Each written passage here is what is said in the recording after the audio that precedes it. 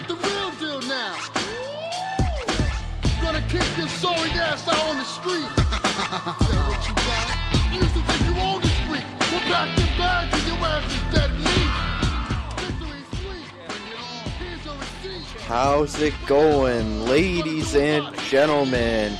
And welcome to the Lowdown Show Remix, right here on No Holds Barred Wrestling Podcast. We are your Canadian WWE podcast that talks about NXT and the WWE and No Holds Barred on anything we say, pun intended. You can follow the podcast on Twitter at No Holds Barred WP. You can also follow myself at Corporate Cappy. You can also follow my usual co-host, the self-proclaimed greatest host, at Real Kyle Masters, who is the self-proclaimed greatest host, Kyle Masters. If you wish to follow the podcast and listen to it on the go, you can listen to it on Spreaker, iTunes, or Stitcher. Or if you go and download the glorious Spreaker app, you can chat with us live there during all Lowdown shows each week on Spreaker.com. And you can go give us a subscribe also on YouTube.com/NHBWR and hit that bell icon for all upload updates. And with that, I am your host, the self-proclaimed... Oh, wait a minute. No, I am not the self-proclaimed greatest host. I am the blissful boss, Mr. Corporate himself, Corporate Cappy, hosting the show solo tonight, as Kyle Masters is not feeling too great tonight, so hopefully he feels better for next week. And hopefully I can fill the shoes as for the self-proclaimed greatest host this week, as it's probably the second time I've ever done one of these. I just want to make sure I'm live and everything's going right here. So, checking out Spreaker, there we go. So again, this is my first time hosting the Lowdown Show solo. I did do one episode by myself, which was a Alexa Bliss Spotlight episode, which I do hope to bring back at some point. So, we're going to see how Kyle does this by himself all the time. And again, without Kyle, this podcast doesn't go, so I'm going to try my best, but I definitely wouldn't be able to do this every week. And hopefully we have him back next week. It's going to be a big week for the podcast. We're probably going to have our Slammy show. And, yeah, a lot of big things going into 2017, my God, 2018 for the podcast. So, as for NXT this week, it was shown live on the USA Network for the first time, so that was interesting. We never had that before. Usually it's just on the network. I was kind of expecting them to showcase everybody, since not a lot of people have that watch the main roster product on USA have the WWE Network, so I was interesting to see if they were going to really stack the show as far as giving us showcasing a lot of people that are on NXT and what NXT is all about.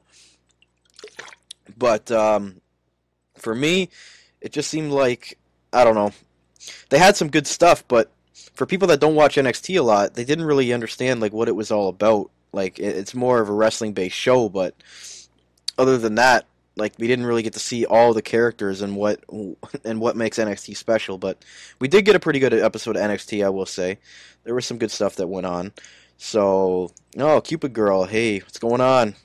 I'm very blissful today for that Alexa Bliss Funko Pop I got in today from the pre-order. It was pretty sweet. I can't wait to add that to the collection. But as far as NXT goes, I don't know. I guess it was okay, and there was some good spots of it, but I really thought that they were going to, especially for the casual fans that don't watch NXT every week, I really thought they were going to do a lot to explain and showcase everybody who's usually big contenders on NXT. And again, it was only a 45-minute show, because of it being on the USA Network, they had to have the typical commercials. So NXT usually on the network goes for about 50, 55 minutes, because there's really no commercials. They kind of have one commercial in between. But so I understand why they couldn't really do a lot with the time constraints, and basically what am I trying to say? They basically had I don't know, for 1 hour show, they could only do so much, especially if they had 3 commercials in it. So we didn't get to see that here in Canada, since we don't have USA Network, so we had to watch it on the network an hour late, but who cares? I mean, NXT's pre-taped anyway. I don't usually check the spoilers for it. So the first match was interesting. We had the new, and still shocking to even say this, but the NXT champion Andrade Cien Almas, with obviously Zelina Vega, who is basically like his, his MVP, I should say, or making the difference for Almas and becoming NXT champion, against Fabian Eichner, the Italian-born Fabian Eichner. If you guys don't remember this guy, he was in the Cruiserweight Classic, and then now he's just really like become shredded, and he's gotten a lot bigger now. So I don't really think he would be able to to crack the 205 live roster right now. But then again, there are some guys on there that I doubt are 205 pounds. Yep, Michael Chow, the champ, is here until I dethrone at the Slammies. Yep, Michael Chow won our Twitter Fan of the Year. He is. I don't even know if we have tweets tonight for the show, but he usually gets his tweets read first here on the podcast. Yep. So we'll continue on here, and Fabian Eichner actually had a pretty impressive showing here. I mean, everybody expected it to be a squash match and to showcase Almas, and he kind of looked stunned a few points of this match. Eichner had a few pretty sweet spots. He did the one impressive with the springboard. He did into the, I don't even know if it was like an elbow or whatever it was, but he like landed it perfectly on Almas off the top rope onto like the stage area, the ramp. And that was pretty sweet. The crowd kind of popped for that. And then he kind of did a backbreaker, an impressive springboard DDT. So Fabian Eichner actually got Almas for a 2 count in this match. So then, but as you figured, Zelina Vega gets on the ring apron, distracts Fabian Eichner, and he hits the hammerlock DDT for the hard-fought victory against Fabian Eichner. I've seen mixed reviews on this match as far as people's opinions on, Almas didn't really look that good in this match. He let this random guy almost like get a near fall on him. Everybody thought that it should have been a showcase for Almas, really dominating. But I don't know. I thought it was good that Eichner got a few moves in there. I didn't want to see a complete squash by Almas, and it shows that he has to work for it. He's not just going to be handed everything, and I didn't have a problem with it, to be honest. But I thought it was a pretty decent opening match, considered what it looked like from the beginning. From when Eichner came out, I'm like, oh god, this is going to be squash. But he showed people some stuff last night, so maybe this will be the start of future push for Fabian Eichner if he gets a character. I really don't know what his character is. He seems kind of bland, but as far as in-ring ability and his look, I think he's got it. So we'll see what happens with him going forward. And then we had a legit squash match. This was like Braun Strowman versus hot, sweaty men, jobber dudes on Monday Night Raw. Glorious One is here. Welcome, Glorious Greg. Doing my best without Kyle tonight. So Oni Lorcan and Danny Burch, who have become like the new Sheamus and Cesaro after fighting for weeks and months on end, have joined forces to become basically the jobbing tag team. I mean, both these guys are pretty good wrestlers, but me personally, I can't get invested because I don't really know what their character is. I really can't get involved. And Oni Lorcan reminds me of like a poor man's Cesaro. I mean, no offense to Oni Lorcan, but like, I don't know. He just reminds me of like a Cesaro 2.0 with a little bit less charisma. You guys can agree with me or not. And Danny Burch, I don't really know a lot about Danny Burch. I just know him and Oni Lorcan are basically, good in-ring technicians, but as far as characters, I really don't think it's there yet. And they faced the former NXT Tag Team Champions, the authors of... Oh, I'm sorry. The Authors of Pain with Paul Ellering, who is by far the worst manager in WWE right now. Not even close. The guy adds nothing. He's pointless. He's boring. So the Authors of Sleep in this match, coming off their unbelievable War Games match, I guess you could say, with teaming up with Roderick Strong, which still to this day, I still don't know why it makes any sense. It was more awkward than Kurt Angle being a part of the Shield. Either way, the Authors of Pain squashed them. Like, there's really nothing else to say in this match. I mean, I guess this was basically a showcase for AOP to the casual crowd that watched it on USA tonight to see like, wow, these guys could be something. And we predict all the time that AOP is probably going to get called up at some point, and they're probably going to be bodyguards for somebody, and they're just going to be that dominant tag team. And I mean, yeah, they're improving, but I still just think they're boring, and I can't get behind these guys. But I can see why people are interested in the tag team going forward. They actually kind of got more cheers than I've heard them ever get last night. So, I mean, good for them, I guess. The Authors of Boar managed by Rico. I don't even know what to say about that. Next, what else do we have after that? I'm pretty sure we had a backstage segment. Oh, wait, no. We had that women's match. We had Peyton Royce against Ember Moon, who is the new NXT Women's Champion. I don't know. This match really just didn't do anything for me, to be honest. I mean, Ember Moon, great finisher, and I love that she's champion, but I really just don't understand what her character is. Like, on the mic, it's just not there for me yet. Maybe when she gets into a long feud with somebody and I can get invested in what she says, but like, I don't know. I just don't know how to get into her character right now. I like her finisher a lot, and I want to like Ember Moon because she has all the in-ring tools to be a great women's champion, but it's just like, I don't even really know what she's about right now. Like, is she going to be a perma baby face? Is she going to, be a heel? Like, I don't know. I want to see what they do going forward with her. Is this Peyton Royce and Billie Kay thing going to continue? Because after Ember Moon won this match, Billie Kay basically came in the ring and tried to beat down on Ember Moon. And then out of nowhere, this was probably the best part in the whole thing, Nikki Cross comes out and just like lays out Peyton Royce and Billie Kay, and then kind of just stands there and like with her psycho look on her face, stares at Ember Moon, and then just runs away through the crowd. So it gives that like mystique and like, okay, what is Nikki Cross's real, ulterior motives with this whole thing? But like, I don't know. I really liked it. I thought that, this builds towards next week, and it's like, okay, what is Nikki really doing? Is she on Ember's side, or is she just trying to get at Billie Kay and Billie Kay and Peyton Royce so that she could be the next one in line for a women's championship? So I don't think it's over between these four.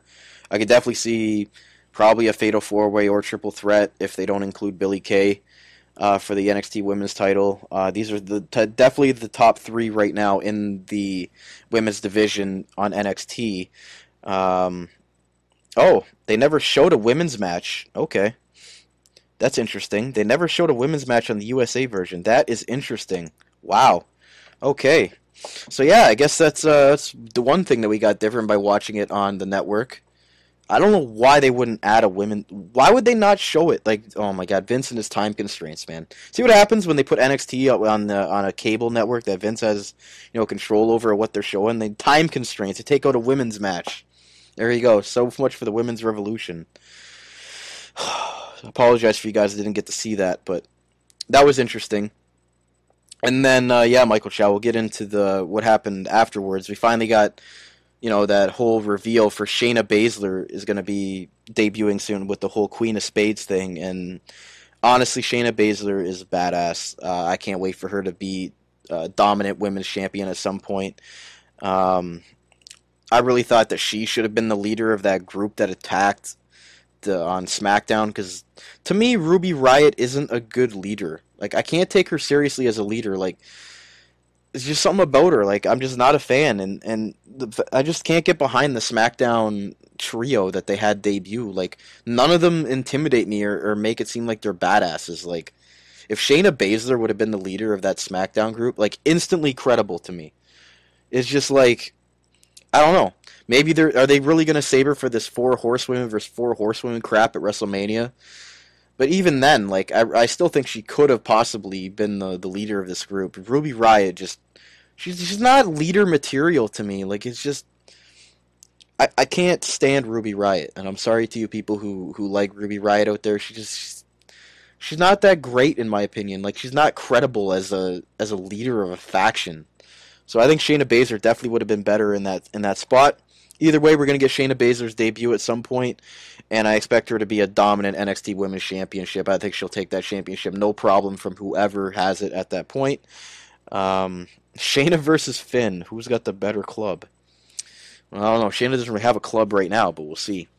But 2 thumbs up for Shayna Baszler, man. She is a legitimate badass, instantly credible woman to bring to the SmackDown. I wish it was SmackDown. NXT Women's Division. So can't wait to see what Shayna Baszler does in the future, because I think she's going to be a major star on NXT. We also had a backstage. I don't even know what you can call it. It was like the Street Profits were doing. I was kind of like half paying attention to this segment. The Street Profits were talking about like street. I don't even remember what the hell it was. It was just a random minute and a half segment. If somebody can remind me of what it was, I don't even remember what it was. I just remember the Street Profits doing some backstage promo. I think it was called like Street Talk or something like that. I don't know what it was, but either way, I don't really remember much about that. The only other thing that I remember from a backstage segment during this NXT episode was the whole Sanity backstage promo, which I thought was cool. Basically hyping up, Street Talk. Yeah, there we go. So who knows what they're going to do with that. So the Sanity was backstage basically hyping up their match next week, which should be a sick match. And I love how NXT builds from week to week. Like, they're not giving us everything in 1 week. You know, they say, okay, 2 weeks are going to get this, and then not next week, the week after that, we're going to get Lars Sullivan versus Roderick Strong for the last spot in the Fatal 4-Way for the NXT Championship. And then next week, we're going to get Tyler Bate versus Pete Dunne in a rematch for the UK Championship. I just love how NXT gets you invested to watch week after week after week, and not just give away everything on one episode and then just have lazy booking like Raw and SmackDown do for weeks on end and not even make you want to turn on the television to watch it. So I really enjoyed Sanity's backstage segment with Eric Young just talking crazy, Nikki Cross acting like a psychopath, running around the group and grabbing Alexander Wolf's beard and shit like that. It was just hilarious. Typical Sanity promo, and it builds towards their tag team match next week, so that should be a really good match too. Take a sip of water here. It's harder than you think to host the show by yourself, so newfound respect for Kyle for doing this. And then we'll get into the number one contender qualifier match main event between Aleister Black and Adam Cole. Wow, was this ever a good match. And the ending of this match shocked the hell out of me. I thought for sure something was going to happen as far as Roderick Strong or somebody screwing Adam Cole over. I thought there was no way Aleister Black would win clean over Adam Cole. 2 guys that are undefeated in NXT so far.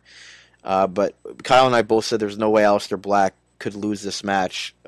There's with the momentum he has right now, just a loss would kill him right now. And Kyle O'Reilly and Bobby Fish were banned from ringside by my boy William Regal, as the GM. So that was also good. So it was 1-on-1, and basically Adam Cole looked really good for controlled most of the match. It was I don't know. It seemed like he was too dominant to win the match, if that makes sense. And then Aleister Black in the second half of the match fought back. I really can't remember any spots that happened. I apologize. But the way that Black Mass that he hit at the end, where Adam Cole basically said, is that all you got? Come on, come at me. And wow, what a roundhouse kick that was. Oh my God. So I think he caught Adam Cole off guard on this one and picks up the victory, and I think Adam Cole didn't take Aleister Black seriously enough, and it cost him.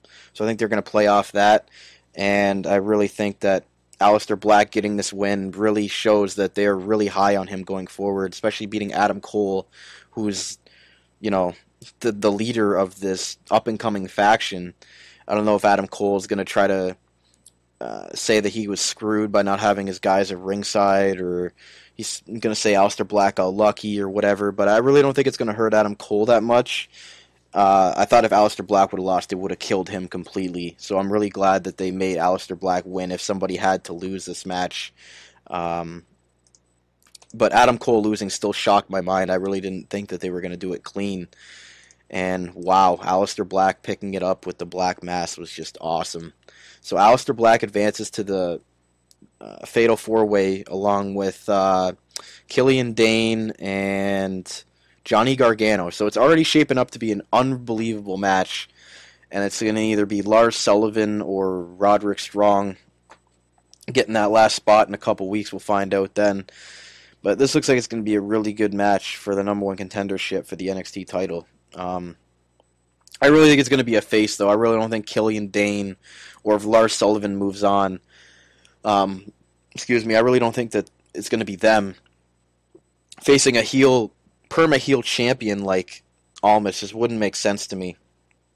So I really think that Gargano or Aleister Black is going to get the win at this point, and I really think it's probably going to be Aleister Black. I mean, how can you not, derail this guy's momentum right now? He's like the hottest guy in NXT, undefeated, and I think he's going to be the next challenger for Almas. I do think Lars Sullivan and Killian Dane are probably going to start a feud coming out of that Fatal 4-Way. I think one or the other is going to like screw each other over, or they're going to brawl, and I really think that could be a good feud going forward because realistically, what else does Lars Sullivan, if he's not going for the NXT title, who's he going to face? Like, realistically, besides Killian Dane, which would be a really good match and feud, who else would he be able to face on this level right now since there isn't really a mid-card title? Unless you count the United Kingdom Championship. But it seems like it's only really defended against UK guys and that one time against Gargano. So who knows who's even eligible to wrestle for that belt. Adam probably has amnesia and might forget the whole thing next week. Yeah, you definitely see them playing off that, and Adam Cole just kind of going to shrug it off, and they're probably going to go on to have their feud with Sanity and probably eventually take their tag titles. But I don't think this is the end for Adam Cole, obviously. I think he's going to be the future NXT champion at some point, maybe at the TakeOver in New Orleans for WrestleMania, or even the one after that. I don't think it hurts Adam Cole at all because I think everybody expects him to be the guy in NXT moving forward into 2018. So, other than that, I really don't know as far as what else to talk about as far as NXT. I mean, I miss No Way Jose. Yeah, we all miss No Way Jose. Although his character's pretty stupid, but his everybody seems to get behind his catchphrase and his song. But for next week, NXT looks pretty good. And in this week, like I'm not gonna say it was bad, but I just expected more. As far as what they were going to give us for the casuals that were watching on the USA Network, I really thought they were going to make it like a jam-packed, huge episode. And they showcased a few of the champions, but not all. And again, back to what I said, I'm glad they don't give it away all in one episode. But I think for like a one-off like this, where it was going to be on the USA Network, I really thought they were going to, do a lot with it. As far as, showcasing what NXT is all about. And I think they did an okay job at that, but I think it could have been a lot better in my opinion. And for that, I mean, out of 5, I'd probably give NXT maybe a 3.5 to 4 this week. I mean, it was good, but it left me wanting more, and there was things that I really wish they would have done more with. But again, the time constraints didn't help. Maybe they could have even made it a 2-hour episode this week because it was on USA Network. But I don't know what plays on USA Network at 8 o'clock, but probably some terrible show that nobody wants to watch anyway, but they still got to show it. So, I guess we'll get into that part of the show, but I don't have the music like Kyle does. I'm sorry, I apologize. For the list of 10, I don't have the music, again, and the little jingle he has with the Jericho and the Ty Dillinger. So you're going to get it without the jingle today. So I don't know if Kyle wants to put it in for the video version or not. If not, we're just doing it live today, folks. We're doing it live. I'm doing my best here. So with that, we'll get into my list of 10. And my 10 moment this week, I don't even know. If you didn't watch SmackDown, we went to Simpsons Trivia that night, once a month. Simpsons Trivia was probably better than watching, Jinder and the Singh brothers try to beat up on AJ. Trying to think back to what happened to Raw this week. If there was anything remotely good on the show. I don't really think so.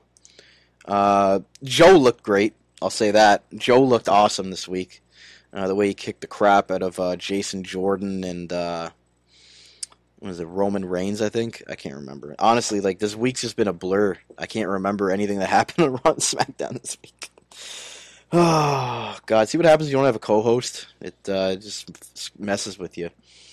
But I guess this is the NXT show. I'll give my 10 moment. Definitely to that Aleister Black and Adam Cole match. It was a very, very good match. I'm not going to say it was, deserves to be in match of the year. But especially for a main event of SmackDown, God, why do I keep saying SmackDown? For NXT, Jesus, for NXT, it was definitely a good main event, and no complaints about the main event. Really, that was probably the highlight of the show, and what really, it ended well for everybody. And I think that the casuals who watched on a USA Network this week really saw two guys that are the future of the NXT. Championship title picture right there with Aleister Black and Adam Cole.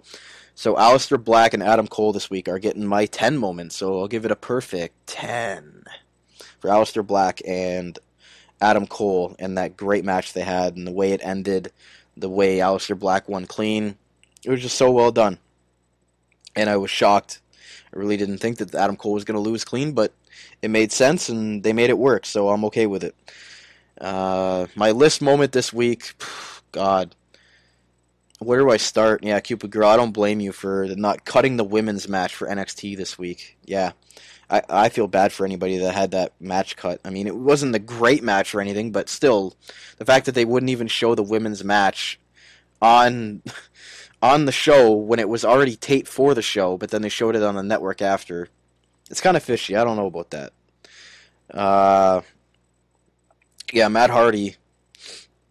Definitely, everybody's getting excited for the Woken thing. I mean, I don't know who isn't right now. Oh yeah, my list moment this week. Absolutely, I just remembered it now. So, we had that whole women's segment thing going on. We had that tag team match. I don't even remember about it now. Or no, it was Asuka jobbed Alicia Fox.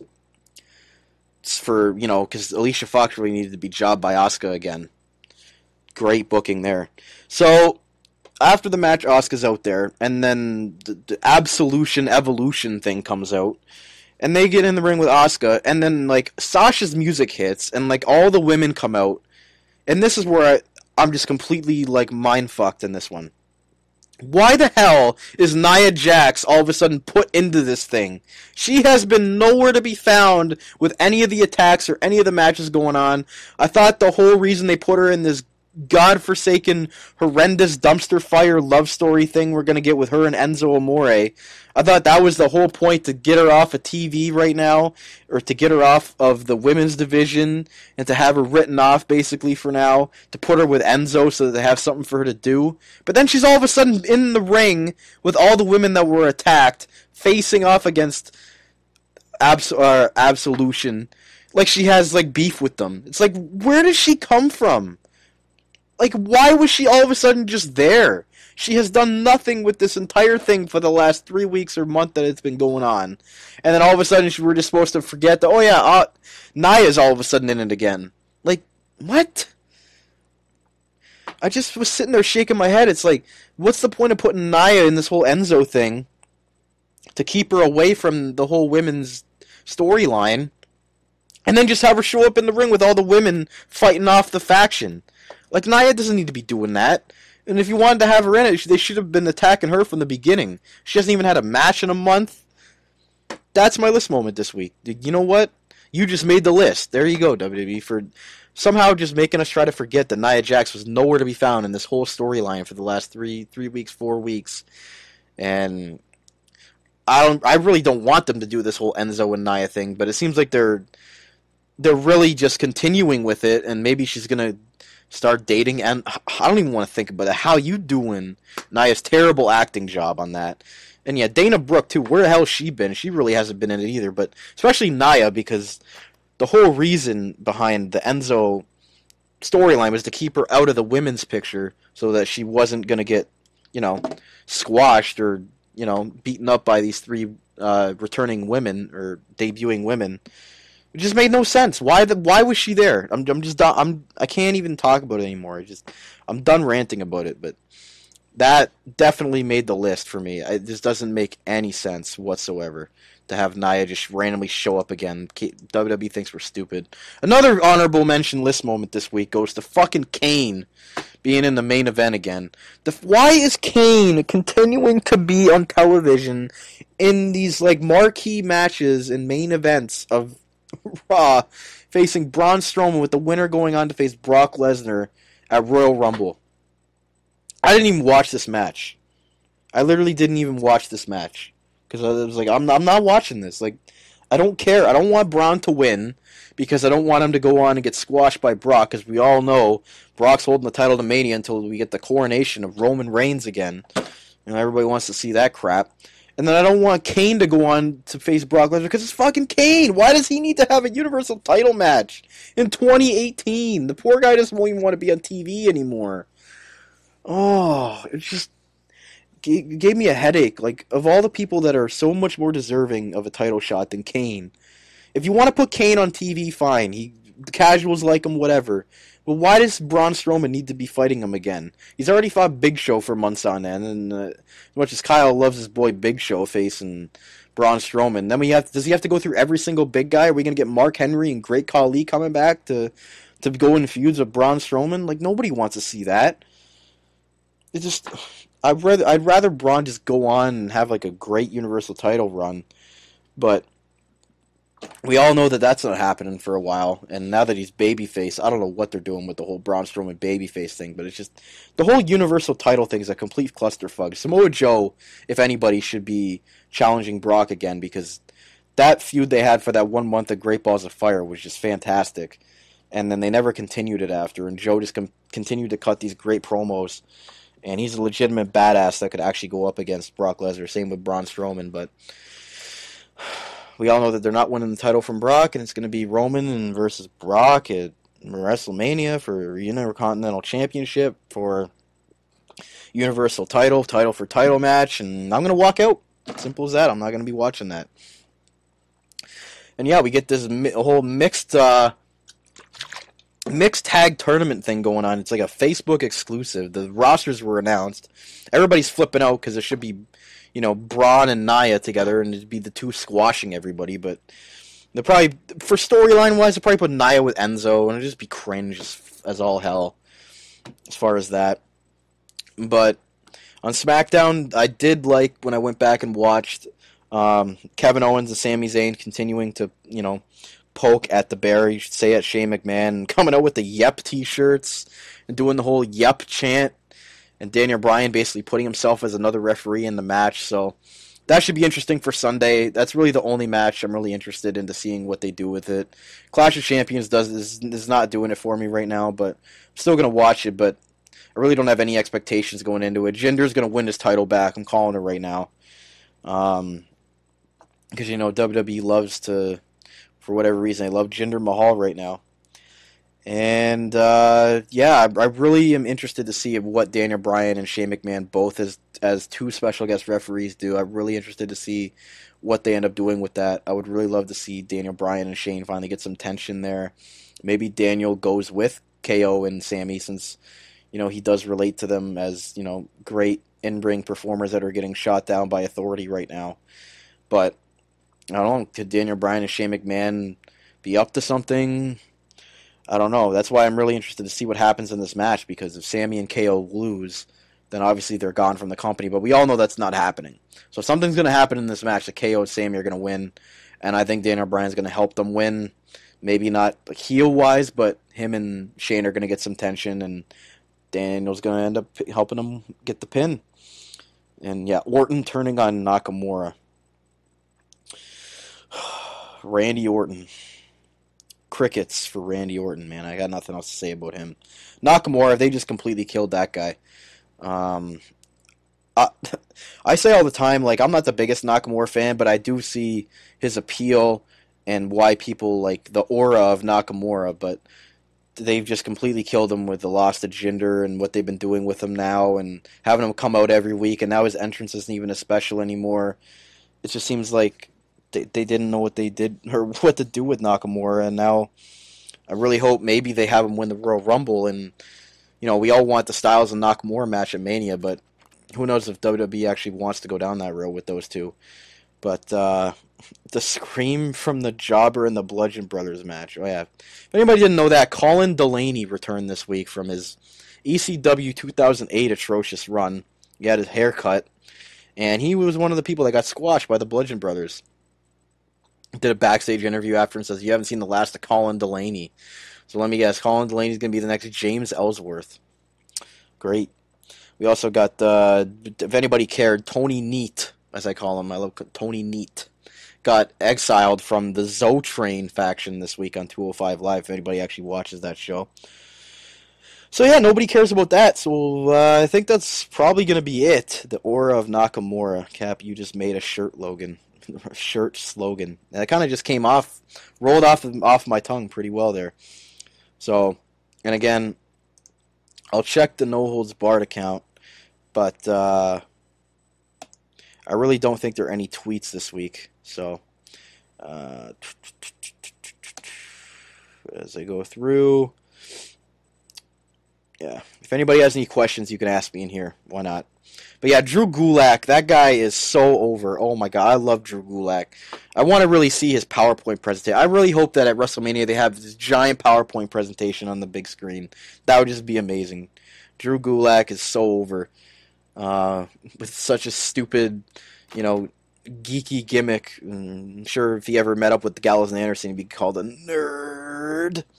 But Drew Gulak is probably one of the only exciting spots in 205 Live right now, and got the debut of Hideo Itami coming up, but I mean the whole Zo Train thing is just cancerous to 205 Live right now. Yeah, let's hope for a better 205 Live, Greg. I agree. So I really don't really have anything else to talk about.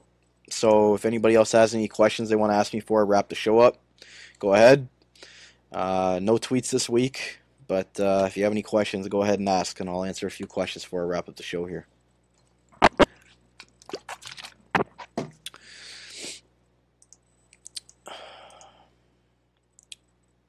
Drew Gulak. God.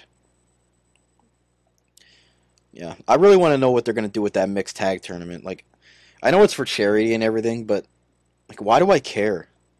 Like, I know people are interested to see the pairings, but at the end of the day, what are they fighting for? What's the point of it? Oh, it just has no appeal to me whatsoever.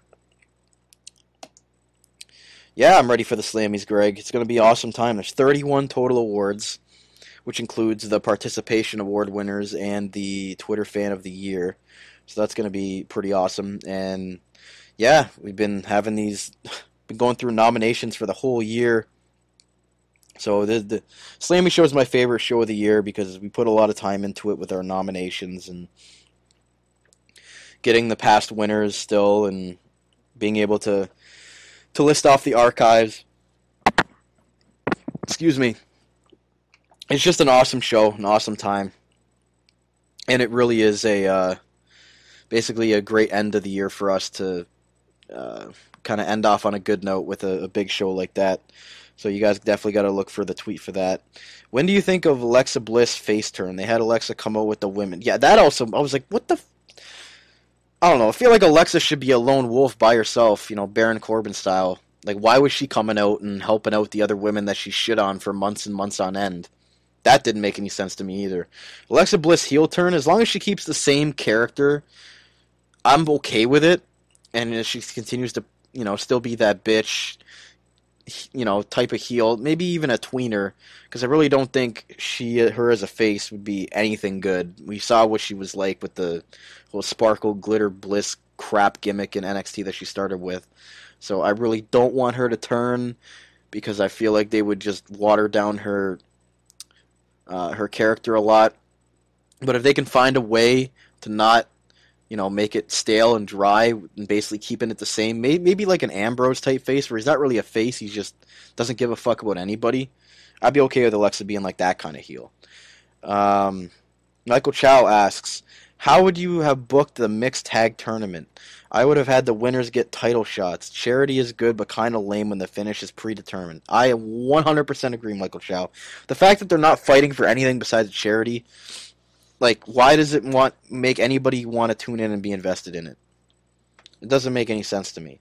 Unless they were going to continue it with something on Raw or SmackDown, then what's the point of doing it? Maybe they both of them do become number one contenders. Maybe if it was, just off the top of my head, Braun and Bayley for some reason, then maybe Braun should get a title shot and Bayley should get a title shot. So it gives them something to fight for. Because realistically, if they're supposed to be in kayfabe and it's supposed to be storyline based, then they're fighting for charity. Like that's not a storyline. They should be fighting for what they're doing on TV right now. It seems like it's just way too far gone from the actual storyline that's going on. You can't really have like two completely separate things going on, unless it's like Xavier Woods' gaming channel, which is, has better characters than the main roster half the time. But I 100% agree that the mixed tag should have been for something and, crossed over to TV, not just this Facebook Live crap. Another question from Michael Chow, who is our Twitter fan of the year for 2017, who is graciously stepping down from his Twitter fan of the year, and we'll pass it on to the next winner. He also has his own wrestling podcast, WWE NXT. He does a very good in-depth review of Raw, SmackDown, and he reads your tweets. He has total news. He has contests. He has everything. So if you really want to listen to some in-depth reviews, definitely go listen to WWE NXT from our boy Michael Chow TV. He's available on Spreaker as well.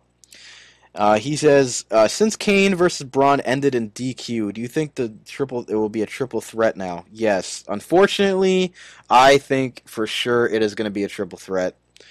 We have the return of Brock Lesnar next week, if anybody cares. Paul Heyman will probably cut a great promo, but nobody will give a shit.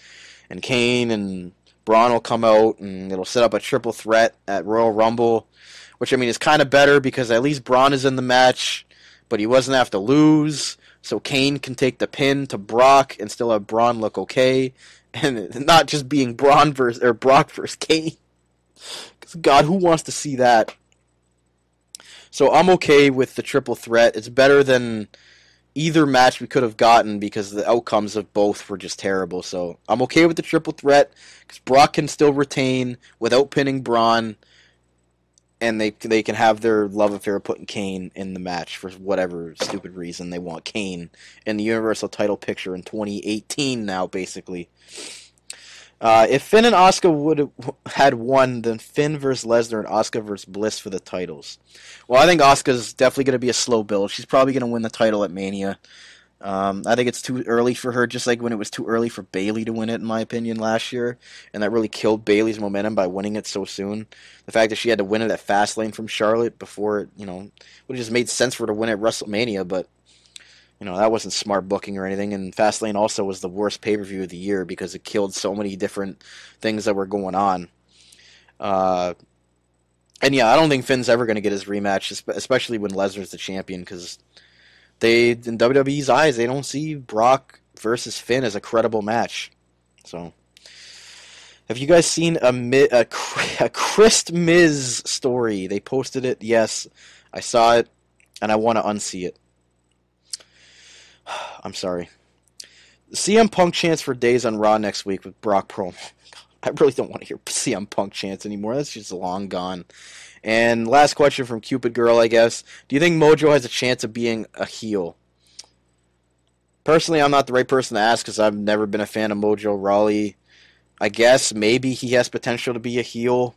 I mean, the character he was using as a face couldn't get much worse, so maybe a change of scenery for him might get people invested in him, but I still don't. Not getting behind Mojo Rawley as a singles competitor. I really don't think he's that great. He's just basically all hype and running to the ring and basically like an Ultimate Warrior, in my opinion. The guy's not the greatest in-ring technician. He has a good look, and he basically runs around and gets people hype. So to me, Mojo Rawley, I mean, I'll remain optimistic for Mojo Rawley maybe giving me a chance as a heel, becoming a heel in this, feud with Zack Ryder, but I really just don't care about it right now. Maybe they do something the next couple weeks to build it up, but I'm not really optimistic about Mojo Rawley. I really don't think that he should have been a singles competitor that was called up regardless. The fact that he won the Andre the Giant Memorial Battle Royal last year with help from Rob Gronkowski. The fact that Braun didn't win that just made no sense to me, but I don't really think Mojo Rawley is going to be much of a contender from here on in. I just personally don't see it. So, that is 45 minutes long, and I think I'm going to wrap it up there, folks. So, thank you for listening to the Lowdown Show remix on No Holds Barred Wrestling Podcast. Your Canadian WWE podcast that talks about the WWE and NXT and No Holds Barred on anything we say, pun intended. You can follow the podcast on Twitter at No Holds Barred WP. You can also follow myself, the blissful boss, Mr. Corporate himself, Corporate Cappy, at Corporate Cappy, and my usual co-host, Kyle Masters. You can follow him at Real Kyle Masters on Twitter. He is a self-proclaimed greatest host and does a fabulous job hosting the show, a lot better than I did tonight. But he'll be back next week, folks, so don't worry. You can also follow the podcast on Instagram at No Holds Barred WP, all one word, if you're into that Instagram kind of thing. I actually just posted a new picture of the two Chase figures I got, so you can go check that out. I'm kind of into that Instagram kind of thing right now, so I like to keep active on there. So if you want to listen to the podcast on the go, you can listen to it on iTunes, Stitcher, and Spreaker. We're always on the live app for Spreaker, which is available for all Apple and Android devices. It's a fantastic free app. You can sign in and chat with us every week during our live shows. I highly recommend it. And all video version content is available at youtube.com/NHBWP. So go give us a subscribe and hit that bell icon for all upload updates. We just hit over 500 subs, so it's a huge accomplishment for us. And thank you to all who listen, who have helped us get there through the last couple years. Maybe we can get to 1,000 someday. So until next time, I'm the blissful boss, Mr. Corporate himself, Corporate Cappy, and the self-proclaimed greatest host. Hopefully feels better next week's show for our big end of the year Slammy show coming up. So to end, we're always reminding you to keep it on the lowdown.